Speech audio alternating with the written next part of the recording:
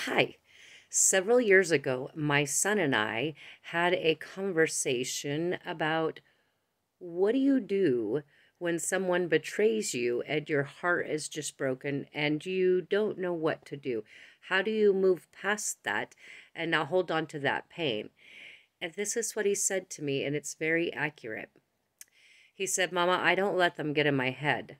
He said, what I do is I just say, fine, you betrayed me. I'm just going to step away now and I'm going to take all of that sadness and I'm going to turn it into power. And I said, well, what do you mean? And he said, do you know what I do? I work my ass off twice as hard so that those people that hurt me watch me glow up. And I thought, wow, that's amazing. You are only 30 years old and you have all this insight. And I thought that was pretty phenomenal. And he said, why don't you do that? You used to be so strong, Mama." And I said, "Honey, I think I'm just tired. However, I think I'm getting that mojo back.